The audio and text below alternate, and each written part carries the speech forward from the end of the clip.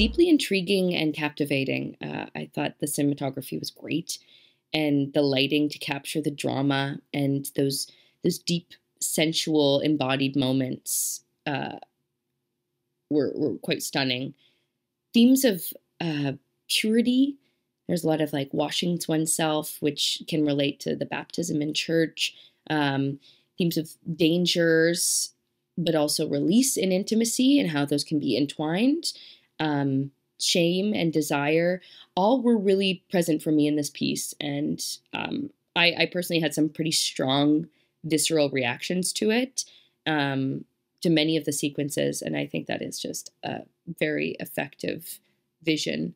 I also thought having it set mostly in a church was really striking and really impactful.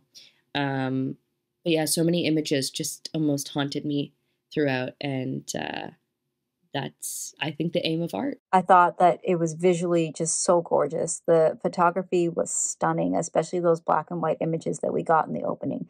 They really drew me in, and I was just captivated throughout the entire thing. I love that overall quiet, intense feel of the whole piece. It was very, very emotional, and the performers were absolutely wonderful. The score was perfect for this. She did such an amazing job, and actually everybody who was involved did. I thought this was really intense. I found it really interesting that there was no like dialogue to it. And also that each of these little like scenes, each time they jumped to a new place, it was all places that you would kind of expect to feel safe in: a park, a church, public transit. Like in general, the feeling should be that you feel safe in these places. And then to have these like moments and of like the shaking and these like just like really stark contrasts to those places themselves, I thought was really, really interesting and really beautiful in a heartbreaking kind of way. Not a word, not a single word is spoken, and yet it evokes so much emotion. It's an incredible piece. I don't even know how to describe the movement. It's choreography, but it's also from the gut and from the heart. It's emotional in a way that choreography can be and is oftentimes, but then also this just feels different. It feels sadder. It feels, I don't know, like, I don't even know, disturbing.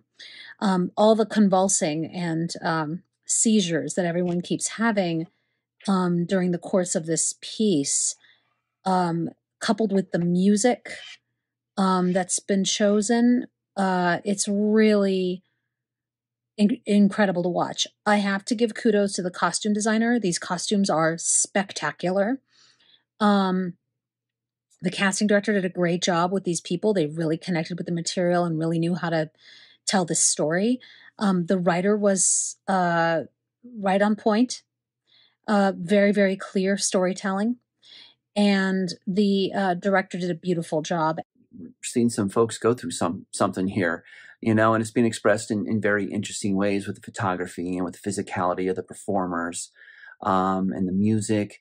So, it's nicely done. The performers on screen all are very intense and do a great job. The pacing, the editing, the photography, the directing is, it's all really well done.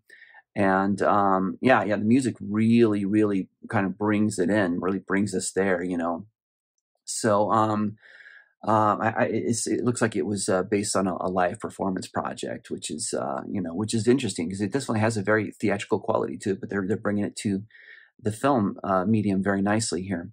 I think you guys just have such unique vision and sense of art direction that I've never really seen before. And I just thought the cinematography was great.